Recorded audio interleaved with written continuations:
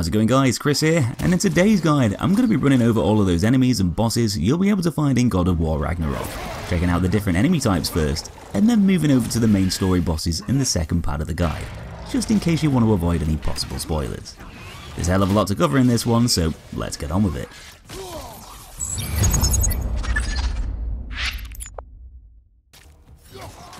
One of the first enemies you'll encounter in God of War Ragnarok is the Raider, a fairly common mid-Guardian enemy that typically wanders around the wildwoods looking to cause some trouble. Raiders tend to travel around in scouting parties, setting up camps that are often in your path, wrapped up in animal fur to survive the freezing cold climate, while armed with several different weapons to hunt down their prey or take on hostile forces. There's quite a few different variants of Raider, with the bog standard guys running at you brandishing makeshift melee weapons and clubs, the scouts choosing to attack over distance instead, lobbing fiery projectiles your way, and the Call Raiders who like to play with fire even more, also doing a little martyrdom trick when they die, bursting into flames to try and catch you out if you're close by. Most of the Raiders are pretty easy to take care of, though you will need to look out for the Chiefs, basically much bigger, stronger variants which attempt to club you to death with heavy swings and smashes, having a much larger weapon and a much beefier health pool to go with it. The quite aptly named Grim is a pretty ugly looking amphibian monster, a fairly weak enemy, but one that can attack and retreat quickly from combat, sometimes making their movements a bit awkward and tricky to predict. Because Grims often like to hang around with small groups, this can make them even more of a threat, using their claws to lash out in short range, hopping around the area to take turns at slashing you up. Surrounding you is generally their most effective tactic, though aside from the normal variants, you're also going to run into the Wicked Grim, a slightly tougher type which throws a few tongue attacks into the mix, along with the fatter, brightly coloured Curse Grim, which has the ability to clamber up walls and perch high up, spitting nasty poisonous blobs at you over range to dish out the damage from a safer position. Definitely something that could cause you problems, especially if you're taking on a few of these guys at once, with those projectiles leaving little corrosive puddles behind as they land, littering the place with hazardous pools that are easy to accidentally step into. Speaking of enemies that like to gang up on you, the Wretch is one of the smallest creatures you'll have to face up against, typically found in larger numbers to overwhelm you using agility. They're essentially baby Grims, slippery little things that sorta look like weird demonic tadpoles, thriving in the wetlands in damp swampy climates. Being so teeny, this makes them very weak, relying on speed and their buddies to chip away at your health bar. They'll often pop out from unexpected places, or from nests found within the environment, which you'll want to destroy to prevent endless waves of Wretches coming after you.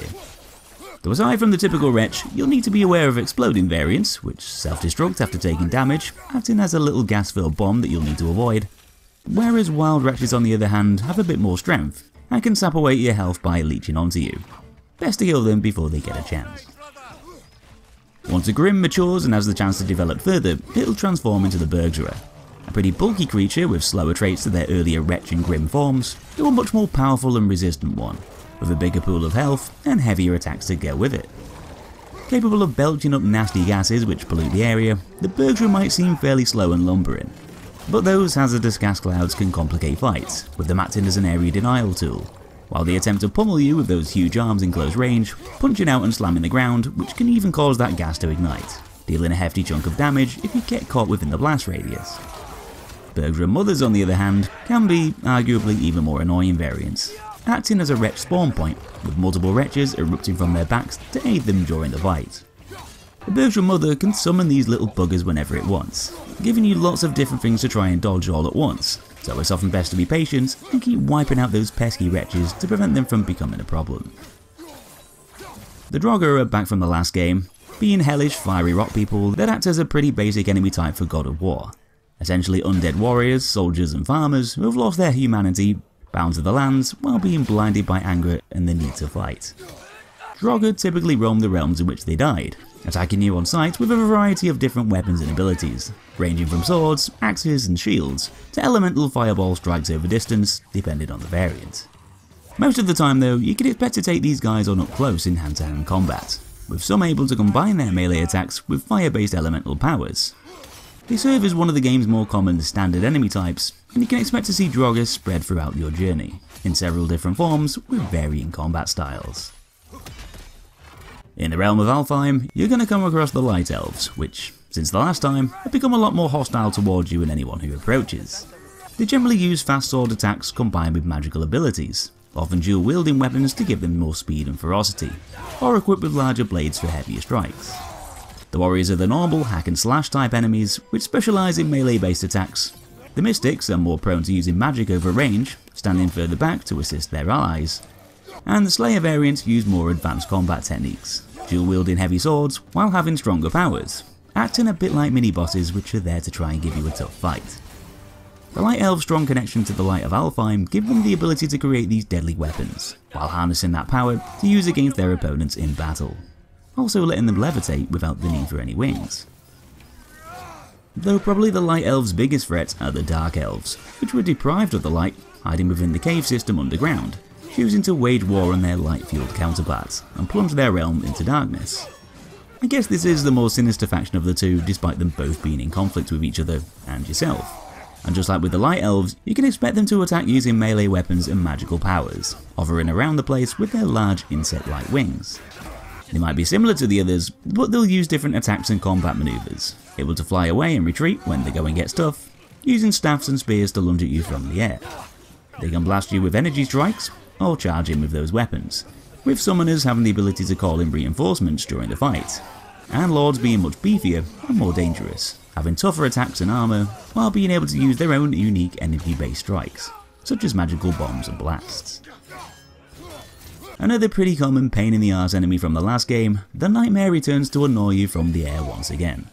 These things are essentially pesky, levitating eyeballs with tentacles capable of flinging projectiles at you from a distance, all while hovering around above your head, sometimes out of the range of your melee weapons.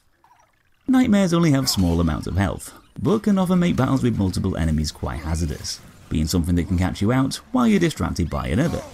You're often best fighting fire with fire and using ranged attacks against them, like axe throws and arrows, taking them down sooner rather than later, but they don't cause too many problems in a hectic fight. There's quite a lot of different Nightmare variants to quite literally keep an eye out for, including ones that explode like floating bombs, variants that shoot ice projectiles to cause freezing damage, gloom nightmares which can light up the screen to try and disorient you, and even a parasite variant that can attach to other enemies in the area and enhance their abilities. In God of War Ragnarok, you're going to encounter Stalkers, centaur-like monsters that are half human, half horse. These sort of act like mini-bosses in a way, due to them having more health than your average enemy, along with a bunch of very powerful strikes that can hit you over different ranges.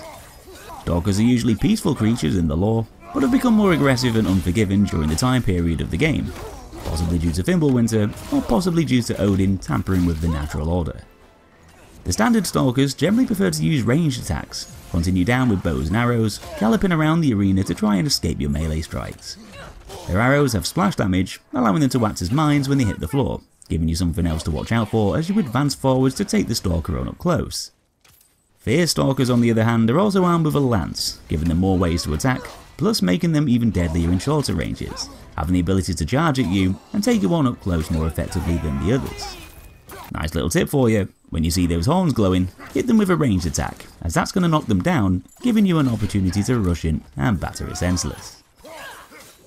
Another mini-boss enemy comes in the form of the Dreki, a big crocodilian beast with a jaw full of nasty teeth. These guys are surprisingly quick and agile, diving around all over the place to snap at you and avoid taking damage themselves. Not only do they resort to using a lot of hard-hitting lunges, along with short-range attacks like bites, tail whips and claw slashes, but they can also fire projectiles at you too, while they're hanging back further away.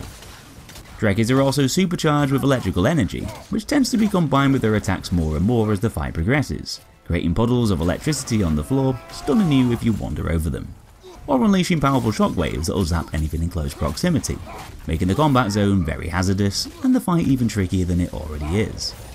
Not exactly the easiest fight, with the Dreki having a lot of power, speed and electrical energy to give it an edge over pretty much all ranges. The Einherjar are basically fallen warriors sent by Odin, to have another chance to die for him in battle. These undead soldiers of Midgard are devoted to their god, basically acting as expendable cannon fodder to do Odin's bidding. They're essentially another grunt type enemy, found in a pretty wide variety of different forms, ranging from simple axe, mace and sword carrying enemies, archers which use bow and arrows or slings, heavily armoured brutes which tend to punch their way through a fight, along with variants that can summon and ride beasts. One thing that separates the Einherjar from the other grunt type enemies though is the fact that they can use Bifrost with a lot of their attacks, which attaches to you and your health bar, detonating if you get hit by another attack, before the Bifrost effect fades away. This can potentially delete massive chunks of your health, so it's probably best to attack more cautiously when you're affected by that Bifrost. The most advanced variant of the Einherjar is the Captain, armed with huge warhammers and scythes, able to soak up tons of damage while using a lot of those slow but punishing hits to smack you into oblivion. One, you'll need to time your advances right to deal lots of damage quickly, while its guards down in between those heavy attacks. Probably the toughest variant, and one that's going to be a test of patience, striking and retreating whenever the opportunity arises. The Tatzelwurm is definitely up there as one of the weirder looking beasts you'll come across in God of War Ragnarok, with it essentially being a spliced up lizardfish thing with a face like a demonic saber-toothed cat. These creatures have 2 strong arms and a long tail, which they'll use to scamper around the place while using their fangs and claws to dish out the pain. Tatzelwurms are very agile beasts that not only jump around all over the place, making them harder to hit, but they also have the ability to burrow underground and prevent taking damage and relocate their position, able to slip in and out of combat on the go. Though aside from the standard ones, the cursed variants are slightly stronger, having the ability to spit out streams of poisonous liquid at you over distance, which lingers around on the floor, making corrosive puddles, which you probably won't want to step into. Another pretty bizarre looking beast you'll find is the Gulon, a 4-legged dog-like creature that tends to hang around in small packs to overwhelm their prey. Don't let those bright colours fool you, because these things definitely aren't friendly, darting around the place while snapping at you with that beaky jaw.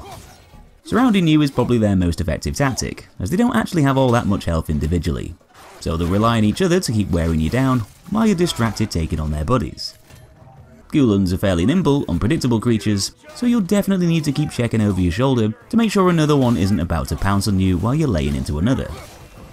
Despite having a slightly different appearance, now having the face of an angry cat, the cursed Gulon's got a sneaky trick up its sleeve, able to use acid to its advantage by spitting at you over distance, or by forming puddles of corrosive liquid on the floor, creating little traps, thus making the combat zone more hazardous. The cursed variants also like to explode too when they die, so after taking one down, it's probably best not to get too close.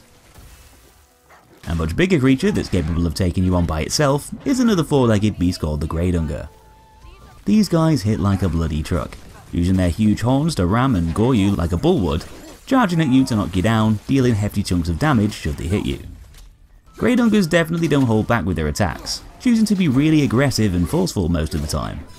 Though despite essentially being just a massive lion creature with antlers, they're also enhanced by elemental powers, whether that be the flame variants, which can turn the arena into a raging inferno, mixing fire into their attacks to scorch everything around. Definitely advisable to use your axe against these guys.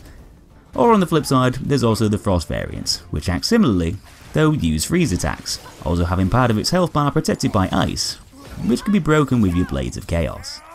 And then there's the Draugr, which has been subjected to Bifrost energy, which needs to be broken by sigil arrows or a shield bash, before you can take the beast on in a fair fight. While we're still on the topic of creatures, along your journey, you're also going to run into those gnarly looking Wulvers from the last game, violent werewolf type monsters that lash out with sharp claws and relentless slashing attacks. They're pretty lanky in stature when stood upright, though often tend to dash around on all fours to boost their speed, which can be used against you as they charge in for a quick combo strike, or run away to try and avoid getting an axe lodged in their face. They're limited to using close range attacks only, but that doesn't stop them from being very dangerous, especially as the fight goes on, with them transforming into an even tougher, more vicious form when low on health, lengthening their claws and attacking even more ferociously. The normal ones are bad enough, but the fierce variants are even more so, being slightly bigger and stronger, and using a lot of the same attacks as the others. So the next enemy type is more of a subcategory than a specific individual, with Sadir enemies having quite a few grunt-styled variants, corrupted by the overuse of Sadir magic. The most common one you'll run into is the bog-standard Reaver, which are basically like raiders which have lost all humanity, due to them being influenced by the magic they use. Reavers attack with typical swords and shields like most of the other grunt enemies, though they also have the ability to heal themselves when low on health, so it's best taking them out quickly before they have a chance to get back into the fight. If you do kill one, then that magic inside them becomes unstable, blowing them up, inflicting damage on yourself if you're close by. The projectile throwing Reaver variants called Shadows basically do what projectile throwing enemies do best: stand back like a coward while tossing things in your direction. In this case, big magical bombs which can stagger you if you get hit. there's also a tougher Reaver variant called the Wyvern. Satyr warriors armed with heavy clubs and higher health pools, which fall into the slow but powerful category. Throw more unblockable attacks and stronger lunges into the mix, while also having the ability to heal themselves too, when low on health. Aside from the Reavers, there's a few other enemies consumed by Satyr magic, with one being a supernatural entity called the Legion. Glowing humanoid creatures without any weapons, which attack using quick but relentless tactics, mindlessly dashing towards their target to mash them up in short range with their bare hands. Legions are quite fast and generally hang around in large numbers, kind of acting like aggressive zombies, surrounding their opponents to try and overwhelm them. They might have the balls to take you on in a fight up close, but they certainly don't have the strength, being fairly weak enemies that can be wiped out in just a few hits. With that said, they can explode upon death, causing damage to yourself if you're nearby, though can also affect other enemies too, which can sometimes work in your favour if there's a lot of them around at once. The Nokken is a pretty sinister sprite creature that looks a little bit like a skinny monkey. They're not really much of a threat by themselves, though they've got the power to put a spell on other nearby enemies with magical chance, allowing them to be practically invincible, while affected by the Nokken's song. Their job is to disrupt fights and give their allies a huge advantage. So for this reason, you're gonna have to take out the Nokken first before you can deal with the others, with the Nokken typically running around, trying its best to avoid getting chopped up by your axe while you chase after it. Sometimes lashing out with its claws and biting you if it feels a bit brave, also able to limit your vision to complicate fights even more. Cursed Nokkens on the other hand are basically just slightly stronger variants, and both types do the same sort of thing, forcing you to track them down by looking for their magical auras and swiftly dispatch of them before they cause too many issues. Revenants in God of War are basically hunched over witches, who've traded parts of their soul for more power,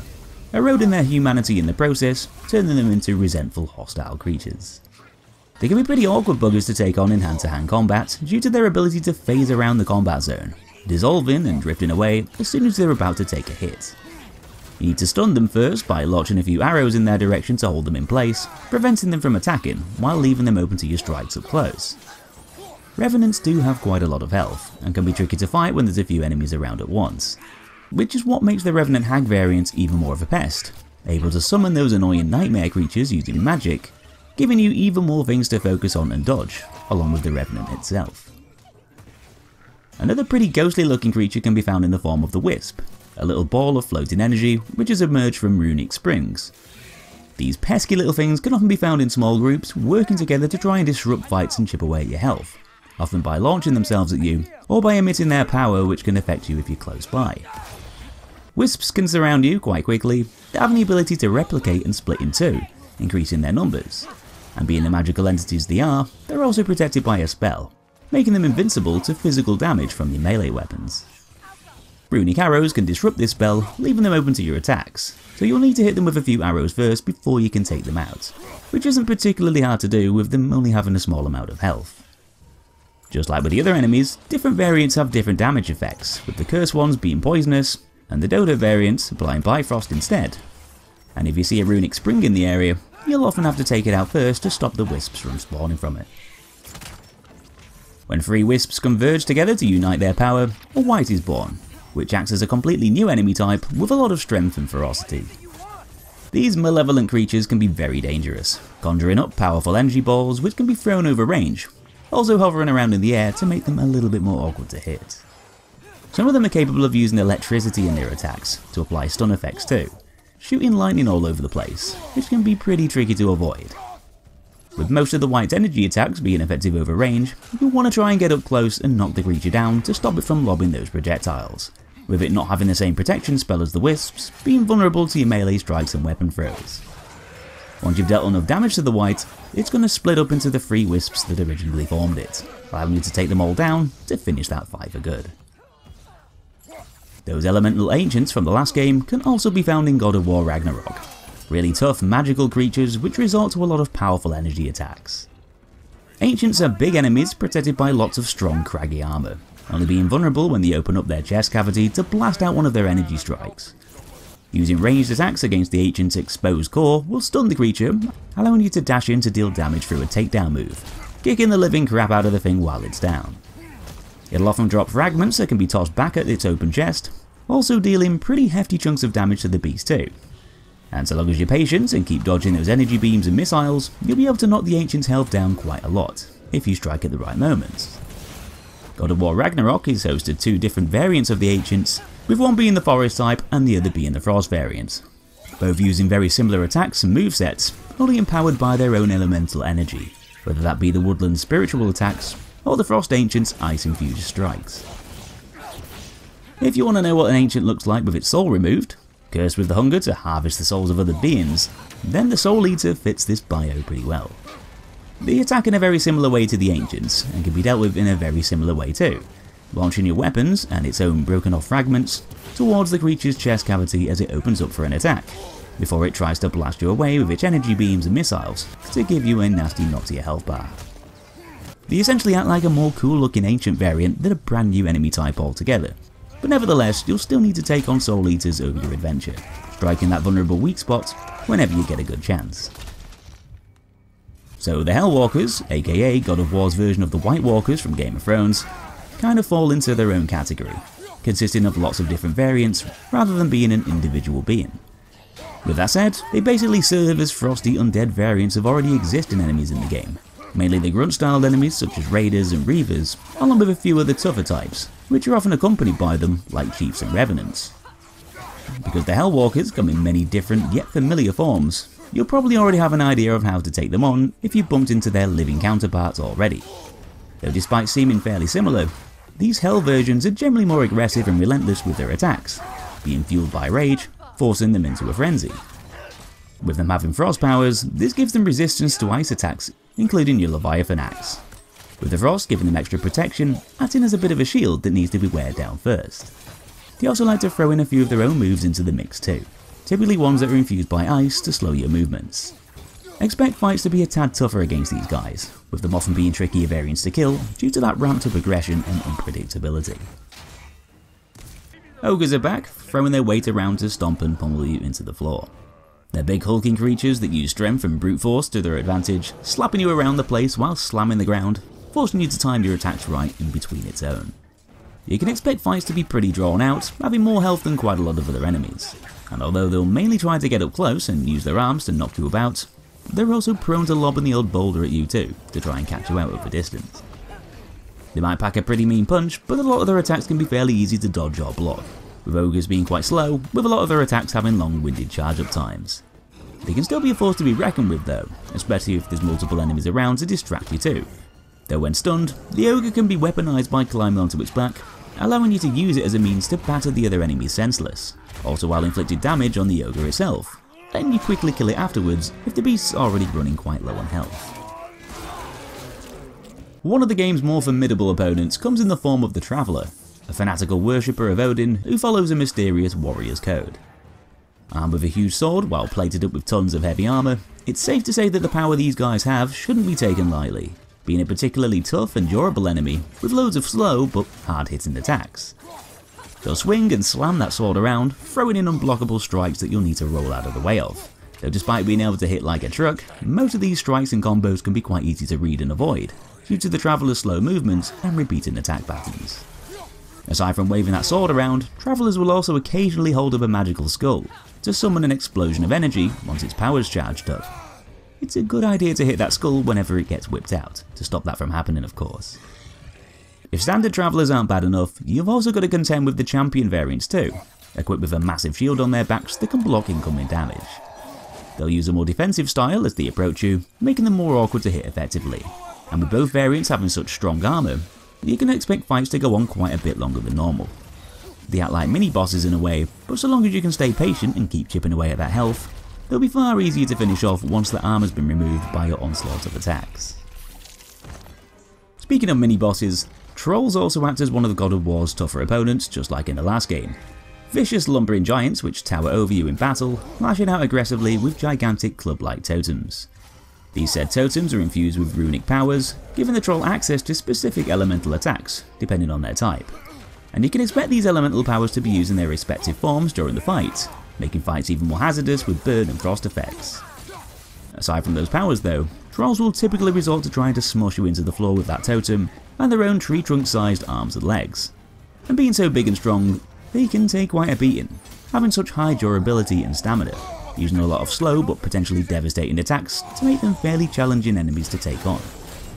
A lot of the totem swings can be parried, and their stomps simply rolled out of the way of. And if you can get a good weapon combo going in between one of their heavy slams, you should be able to sap away at the Troll's health quite quickly. The same runic springs that create wisps are also capable of summoning something far more chaotic, providing there's a few around together to combine their power. The Phantom is a supernatural magical creature that draws magic from these springs to fuel its strength, essentially being a huge mass of magical particles controlled by a rune core at its centre. Phantoms are elemental creatures, having either frost or flame infused power which they can use in their attacks. Though aside from the variant you're taking on, they both act in a very similar way, with those magical powers and clumped up particles used to lash out with powerful slams and strikes, sometimes ducking underground to reposition and strike from a better angle. That core in the middle is obviously the creature's weak spot, but damaging this won't harm the creature directly, though it will eventually cause it to dematerialise, lowering shields generated around the runic springs nearby, letting you destroy them, which prevents the Phantom from drawing any more power. Each of the magical pillars acts as a chunk of the creature's health, and when they're all smashed up, it's going to be left without any defence, letting you finish it off for good by crushing that core to dust. Job done. One creature that can be surprisingly tough despite its size, the Wyvern is a slender bird-like monster with long beak and wings, giving it the ability to glide around the battlefield and use quick, relentless attacks. These can be pretty awkward enemies to be up against, due to them having several different ranged abilities, launching electrical projectiles and pulses through the air, applying shock damage which can be built up over time. Not too hard to avoid if you're taking the Wyvern on by itself, but a bit tricky to dodge if you're distracted by other enemies fighting at the same time, which more often than not is usually the case, with these creatures sometimes being accompanied by Einherjar beast tamers.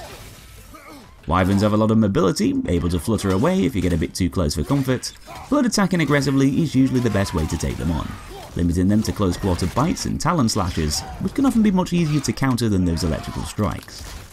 Some Wyverns also have the ability to infuse their attacks with Bifrost, adding a bit more peril to the fight, though generally you can expect these guys to be quite ferocious. Definitely something you want to deal with sooner rather than later. One of the biggest creatures you'll bump into in God of War Ragnarok is the Drake, a massive reptilian monster with loads of sharp horns and bony spines all over his body. Drakes might be a bit rare in the game, though they're still willing to give you a proper fight when they show up, mainly throwing their weight around, trying their best to knock you down and crush you into the dirt.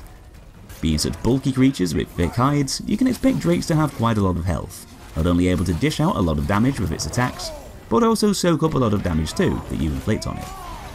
Thankfully, a lot of those ground pounds, bites and tail whips have pretty long wind-up times, making them more predictable and easier to jump out of the way of or block with your shield.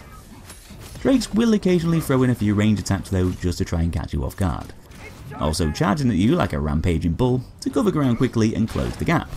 allowing it to use those devastating close-range stomps.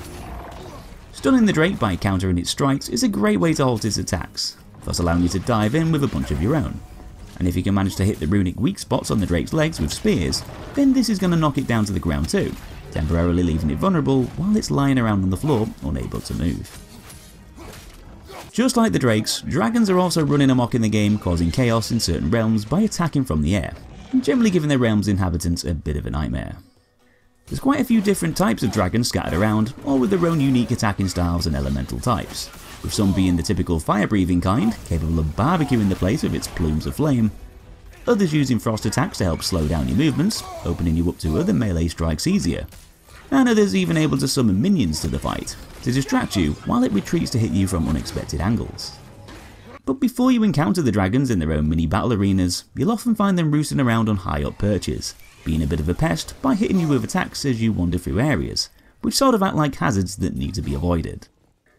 As you get into a fight with them though, you'll probably want to learn the attack patterns of each dragon type as you play. Like for instance, getting ready to knock it down from the sky if it decides to fly overhead to hit you with aerial strafing runs, or get ready to destroy pillars with spears if it decides to flit up to the top of one, to rain death from above. Dragons also have weak spots on their necks that become exposed when charging up certain attacks, so if you lob a spear at that neck at the right moment, you'll be able to stun the creature, giving you a nice opportunity to go wild with those melee strikes up close. So as you wander around the 9 realms, you'll sometimes come across gravestones, which allow you to summon a Berserker warrior to appear, pitting you in an arena-style fight to the death. These Berserkers act in a very similar way to the Valkyries from the last game, throwing you into challenging fights with some of the game's toughest opponents. There's 10 of these mini bosses in the total, all having their own ways to attack you and all out to give you a pretty hard time, especially when you try and take them on when you're really not ready. They're armed with a wide variety of powerful weapons, all having their very own combat styles with varying levels of aggression, relying on their own individual tricks to spice fights up and keep them feeling unique. Berserkers often use a lot of punishing attacks that can decimate your health bar if you're not careful, throwing unblockable strikes and status effects into the mix, forcing you to learn each warrior's moveset to have the best success at taking them down. Just remember that some Berserkers are more powerful than others, though to tackle them all, you'll definitely want to get your gear upgraded as much as possible, and grow your power level as high as you can too. You're not exactly in for an easy ride. So those are all the main enemy types you can expect to find in God of War Ragnarok, though in the next section I'm going to be running through all the game's main story bosses, which is obviously going to have a few spoilers relating to the story. So if that doesn't bother you, then you're good to stick around. The first main boss fight you're going to have is against a huge bear called Bjorn, a fairly easy encounter and one that's mainly designed to test your basic combat skills early on. You'll run into Bjorn while trying to find Atreus in the woods, after following a trail of dead raiders killed by the creature. He's going to attack you in the kind of way you'd expect a pissed off bear would attack you, swiping at you with its claws and trying to bite you in close range, sometimes slamming the floor while charging at you to cover ground quickly. Bjorn's attacks might be ferocious, but they're also quite predictable, leaving you opportunities in between its flurries to strike with melee, also letting you parry a lot of his attacks with your shield. After dealing enough damage, you'll be able to activate your Spartan Rage, letting you smack Bjorn all over the place, helping to wear down his health even more. Though eventually, after enough damage is dealt, you'll end the big bear's rampage, beating it in the fight, only for Bjorn to transform into Atreus, who's holding on to dear life from almost being punched and strangled to death by his dad. Of course, Kratos didn't know that Bjorn was actually Atreus, with the transformation happening down to Atreus not being able to control his emotions, changing his form into a big angry bear.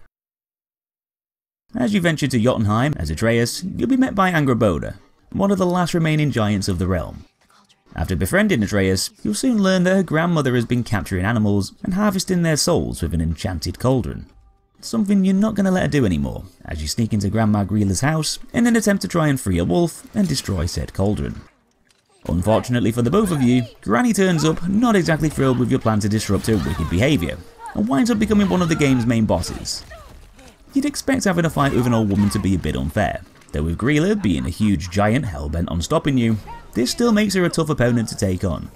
using that cauldron as a weapon as you dash around the kitchen trying to avoid magic and getting stomped on.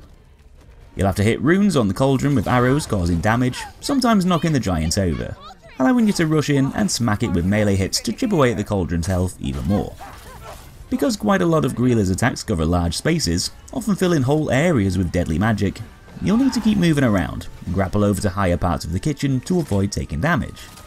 Eventually she'll start covering the runes to prevent you from hitting it, so you'll need to ignite candles nearby to stun her, causing her to drop it, allowing you to destroy the cauldron for good. This won't kill Grilla of course, but it will end the fight, with her no longer being able to use it against you or the animals in the region. At one point in the story, after leaving your home in the forest, you'll be ambushed by a mysterious Valkyrie known as Vanadis, who attacks rapidly, having those wings to advance and retreat quickly during the fight, switching between sword strikes and arrow shots to cover all ranges effectively. It's a pretty straightforward fight, involving a lot of quick reactions and good timing, avoiding those unblockable strikes while blocking and countering the ones you can, plus dishing out the damage in between. You'll eventually be picked up and thrown into a new area of the woods where the fight will continue, where Vanadis will start throwing in a few new moves while also throwing in poison attacks, creating hazardous areas for you to wander on through while you focus on whittling down that health bar. Unbeknownst to Kratos, the Valkyrie turns out to be Freya, still seeking revenge for her son's death, now having the opportunity to kill Kratos for his past actions. Though consumed by uncontrollable anger and the will to save his dad, Atreus transforms into his bear form, who then goes on to attack Freya, only to be stopped by Kratos, who still sees Freya as an ally despite everything that's happened. Now conflicted by a little revenge mission, Freya decides against fighting anymore,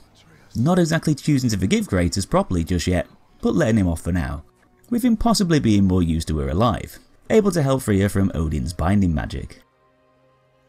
Not too long after, the pair of you venture off to do this, by untangling a bunch of World Tree roots, binding Freya to Midgard due to that magic placed by Odin. though the routes happen to be guarded by a massive dimension-hopping dragon called Nidhogg, who appears not long after to protect the routes at all costs. Part of Odin's plan to exploit the beast should anyone come along and try and lift the curse, being connected to the routes it's protecting. It's going to see you as a hostile regardless of your intentions, throwing you into an epic fight with the creature, spanning over several stages. With the beast using its huge jaws and claw lashes in close range, but also using a variety of different projectile-based attacks too, slicing through the arena to hit you over distance. Getting right up to Nidhogg's face might seem like a bit of a dumb idea, what with its mouth being packed full of razor-sharp fangs. But don't be shy, as getting right up to the creature's grill gives you the best opportunity to deal the most damage with your weapons, letting you pull it out from its portal, which opens up some new attacks that you'll need to watch out for. The creature infuses Bifrost with some of these attacks, adding even more reason to try and avoid them, though whenever it's about to do a tail strike, you'll want to rush in and bash it with your shield, temporarily stunning Nidhogg, leaving it vulnerable to your melee hits. After Frey is done untangling some of the roots, she'll join the fight, able to fire arrows from range, though this is definitely where Nidhogg starts to turn up the heat a bit, opening portals, conjuring deadly rift energy, and using every realm-tearing trick it's got in the book against you, even able to vacuum up nearby debris, only to spew it all back at you. With Nidhogg being much more mobile and agitated in this stage, it's going to climb up pillars out of reach of your weapons, so in order to bring the beast crashing down, you're going to need to throw your weapons at those sigils planted by Freya, bringing it down to a much more comfortable level to deal with. It's a really drawn out fight with lots of dynamic elements to it, and lots of things you're going to need to dodge, but in the end, after whittling that health bar down to empty, Nidhogg's going to try and escape into a portal, only to be held back by Kratos, with Freya closing the portal, lopping off the creature's head in the process. Poor bugger probably didn't deserve it, but at least it's not going to be in your way anymore. Another gigantic pissed off creature comes in the form of Garm, which is essentially a massive hellhound chained down so it can't get into any trouble. With Atreus being Atreus, he decides it's a good idea to unshackle the beast, thinking it's the right thing to do. It wasn't the right thing to do, with Garm not long after going on a rampage and causing chaos everywhere he goes. The creature doesn't have a soul, it's able to create tears between realms, and is generally a thing that probably shouldn't be free to do what it wants, hence why it was imprisoned in the first place. After hunting Garm down a little bit later on, you'll take him on in an arena-style battle in the Silent Clearing. And being such a big yet agile boss, you can expect the giant wolf to throw in a lot of stomps, bites and slashes, using icy waves that travel on the floor to hit you over distance and slow your movements. Slashing away at the beast's face when it's down on the floor is your best bet to dish out the damage throughout the fight. Though you're also going to need to watch out for that chain swinging around, still attached to the Garm's leg, which he'll actually use to whip down on you from above. Though this can backfire, getting stuck into the floor, which you can then freeze with your axe and yank Garm down to the ground, stunning the creature, thus giving you a nice opportunity to give it all you've got with your melee weapons. Garm is prone to running off and jumping up to high ledges, where he'll spit ice projectiles at you over distance, only to slam back down as he dives back into the arena. Though right as the big wolf's down to his last slither of health, you'll be able to freeze his chain into place and grab a hold of it, throwing you all over the place, but eventually letting you pin Garm to a wall and snap his neck with that chain, putting an end to the Mad Dog's reign of terror. Okay, not exactly. As it turns out, Garm isn't actually dead. He's pretty angry at you trying to kill him, and he's going to hunt you down through a network of pathways, eventually leading you to another clearing, ready for round 2. In this stage, hitting those glowing weak spots with spears is what you're going to need to do, stunning Garm, letting you rush in with your attacks. You can expect Garm to use a few of the same sort of strikes and lunges as before, and you're going to need to keep butchering that health bar as standard.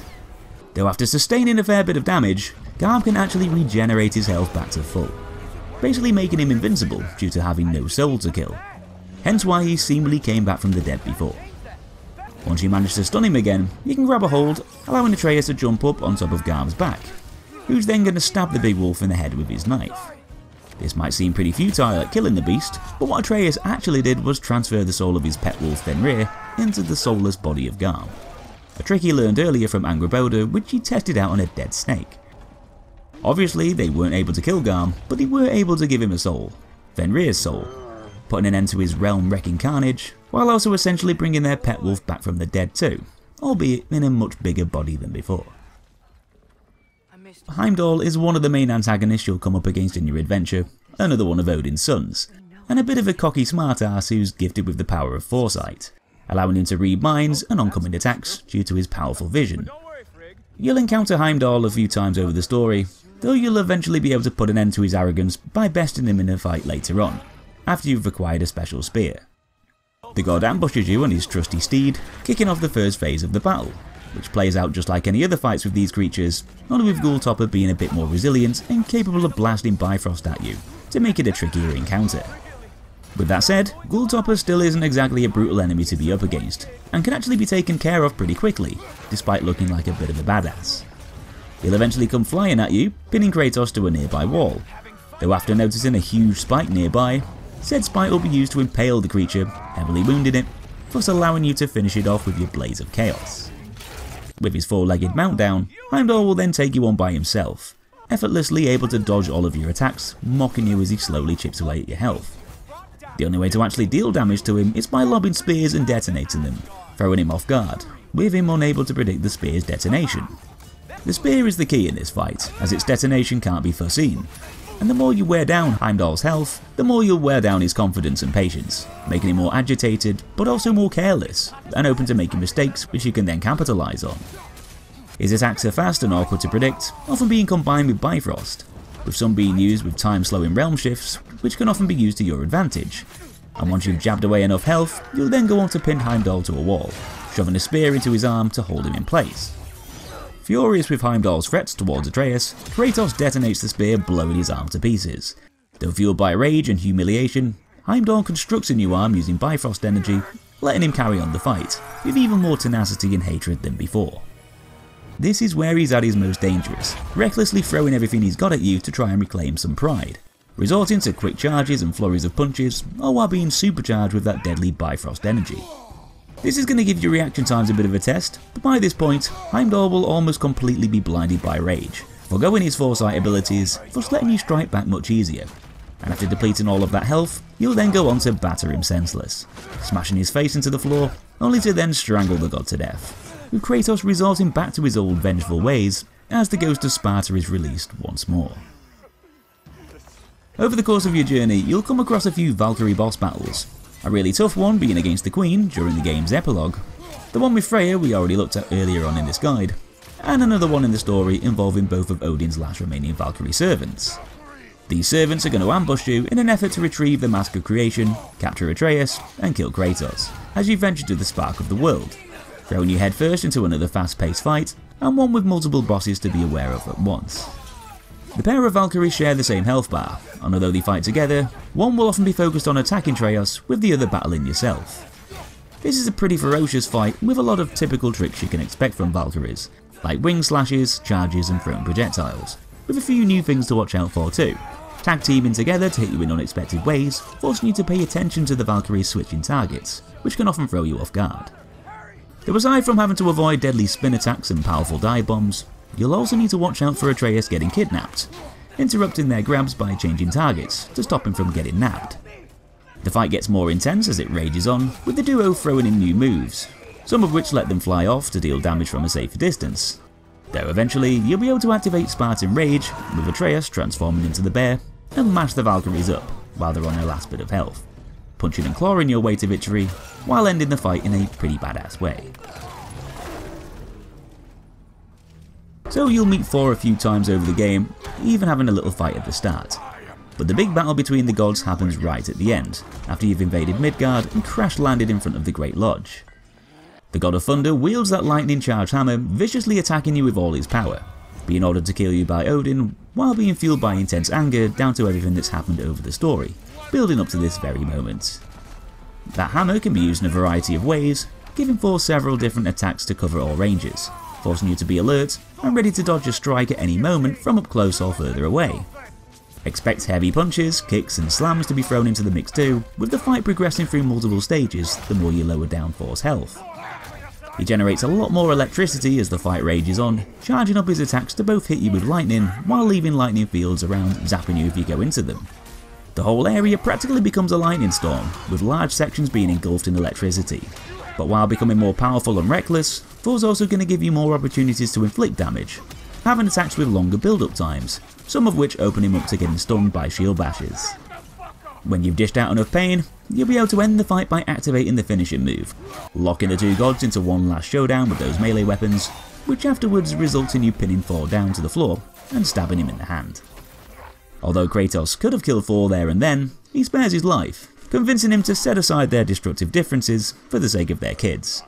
Thor stands down in agreement, and that's the end of that. Well, up until Odin shows up anyway, commanding Thor to do his bidding and kill Kratos, to which Thor opposes, standing up against the Allfather, coming to terms that he was only ever really being used by him. Odin's not exactly very happy about this, as you'd probably expect, and proves Thor right by stabbing his son through the chest, with him no longer being useful to him. Now this pretty much turns everyone against Odin, but kicks off one final showdown, continuing the fight pretty much straight after fighting Thor, but now having Atreus to fight by his side against the Allfather. Although Odin can whack you around with that staff, he tends to prefer using a more defensive strategy compared to Thor, relying on magic a lot more, which can be fired out over range, as up close he becomes more vulnerable, being limited to the attacks he can use. After dodging a bunch of Bifrost blasts while he zips around the arena, you'll eventually reach phase 2 of the fight, slamming his weapon into the ground to create massive shockwaves, splitting the arena into 3 sections, forcing you to jump between the sections to avoid certain magical strikes. This adds another layer to the fight, as you'll need to keep relocating every time he chooses to light up the floor of specific sections, which will soon be followed by massive Bifrost explosions underneath. Apart from that though, you'll want to get up close as much as you can, doing what you do best by hacking the guy to pieces with your melee weapons whenever you can. Just when the fight seems to be over, Odin's going to fix you into place using magic, but fortunately for you, Freya comes to the rescue holding his old noose, which she's managed to cast a binding spell onto, choking Odin, turning the tides into your favour. Well, up until he chucks a raven at Freya to distract her, so he can blast his way into the ground to escape this. They all land in Odin's private study, where the third phase of the fight begins, but not until after Atreus destroys his precious mask of creation first, which winds the old guy up even more. Now super furious with you all, Odin unleashes the full capability of his power in one final push to wipe you all out, adding plenty of new attacks into the fray, with that staff now having a Bifrost whip added to it. Both Atreus and Freya are there to assist you this time, who are going to be needed to shoot magical orbs which hunt you down to deal damage. This next part of the fight grants Odin the ability to coat himself in elemental shields which need to be broken with certain weapons, all while trying to avoid loads of different attacks flying all over the place, from fire streams to raven clouds, littering the screen with different hazards, as you try your best to keep chipping away at that health. You'll finish the fight after the 3 of you kick the living crap out of him, leaving Odin in a pretty broken state, unable to fight no more. Odin still refused to back down from his stubborn obsessions, so Atreus decided he's too dangerous to be left alive, but rather than killing him, he casted a spell to seal Odin's soul in one of the marbles he was given earlier. While everyone decided what to do with the marble, Sindri comes along to seek revenge and obliterates the marble with his hammer, killing Odin's soul while denying him from coming back or entering the afterlife, essentially wiping him out completely. So if you're still here at this point, well done for you for having such a good attention span. It's been a pretty meaty guide, but there's been a hell of a lot to cover in this one, and if you enjoyed it, please be sure to give it a thumbs up and leave a comment for the algorithm on your way out. If you didn't enjoy it, then I really don't know how you made it this bloody long. Thanks for watching guys, stick around and subscribe for more enemy guides and other stuff in the future, and I'll be seeing you in that next one.